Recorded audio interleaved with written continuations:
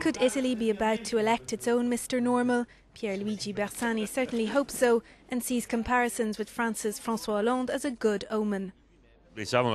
We both based our campaigns on serious issues. That's what people expect.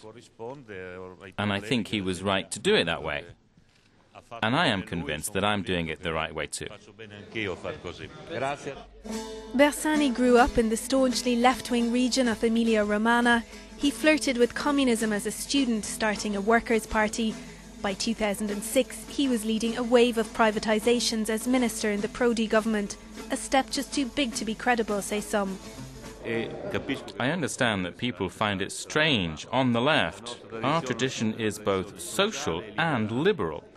During the battle for the Democratic Party leadership, Florence's young mayor Matteo Renzi often accused Bersani of being too old school.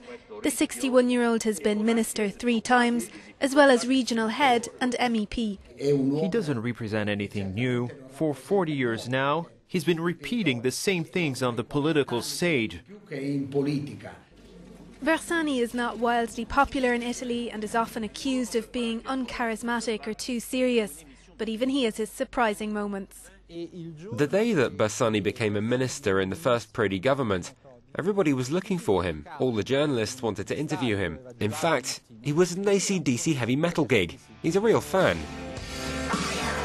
Bersani says he's ready, but is Italy ready for him?